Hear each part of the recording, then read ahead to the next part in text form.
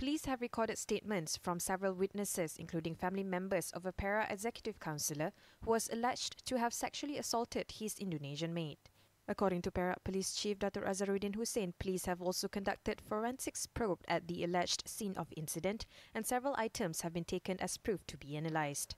Earlier in the day, Datuk Azharuddin said that the assemblyman was picked up yesterday to assist in investigations.